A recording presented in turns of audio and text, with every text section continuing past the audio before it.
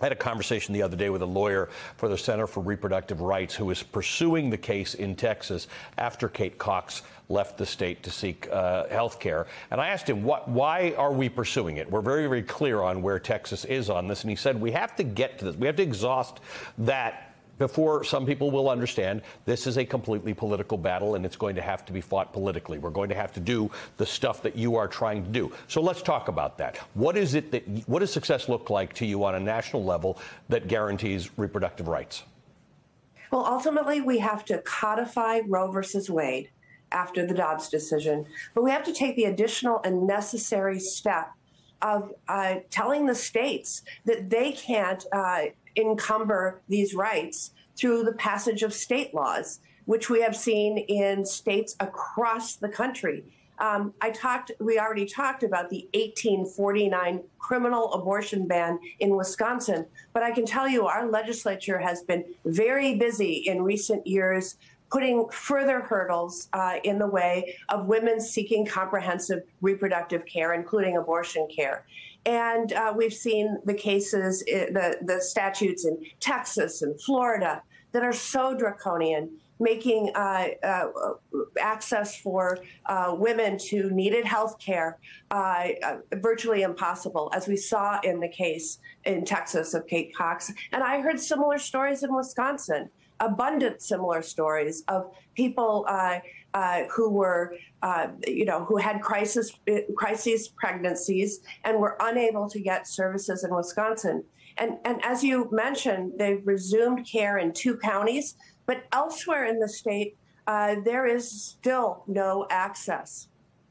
Let me ask you, because you have some experience in this. This is the anniversary of your Respect for Marriage Act that you passed that enshrines LGBTQ plus equality. Which, by the way, I think a lot of people thought was like abortion. We didn't have to deal with this, but we now realize you actually have Congress and state legislatures actually have to do these things. So let's talk about that. Given your experience with that, in fact, let me read from Newsweek. You wrote an op-ed about it. When people asked me what it was like to make history by passing this legislation, I gave a similar response to those who asked me what it was like being the first woman to be elected to Congress from Wisconsin or the first openly gay challenger to win election to the Senate. The point was never about making history. It was about making a difference. And with this bill, we were able to do both. So you've got some experience with this idea of codifying something that some people think already is a right that exists. Tell me how they overlap.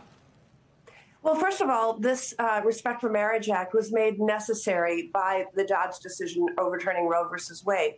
Specifically, in Clarence Thomas's concurring opinion, he went after a number of other cases that had been considered well-settled precedent by name and basically invited them to be relitigated in front of this new and activist Supreme Court. And people were actually terrified.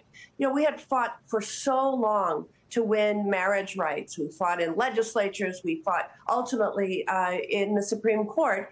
And in the Obergefell ruling in 2015, that right of marriage equality was granted.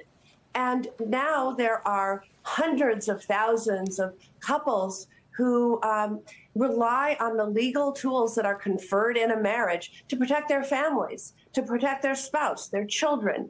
And people were terrified that these were going to get ripped away after we saw 50 years nearly of precedent overturned by the Supreme Court in overturning Roe versus Wade. But I'll also tell you that when we introduced the Respect for Marriage Act to make sure that even if a future Supreme Court were to reverse Obergefell, the marriage equality decision, that people's marriages would still be safe. And that's what the Respect for Marriage Act did. And I heard from so many people who had lost sleep while we were working on passing this legislation, who now felt the certainty and the security that their marriage would be recognized at the national level and in every state. And I heard from so many who said, I really felt seen by the federal government for the first time. I really, can sleep better at night knowing that my marriage is secure. Let me ask you very quickly. We have seen in the off-year elections, the abortion referenda, the midterm elections, this issue of rights, whether it's LGBTQ rights, the right to read books, but mostly the right to control your reproductive health, it's bringing people out to the polls. It's motivating people. Absolutely. We saw that in Wisconsin this spring when we had a Supreme Court justice who was up. And it is going to continue to be a pressing issue, especially in a state like Wisconsin that still has this this law on the books that was passed in the mid-1800s. You know, and I know that my opponent in the election is supporting a nationwide ban, like so many, and in the Republican Party. And that makes next year's elections just critical in terms of the work we must do to restore our rights and freedoms.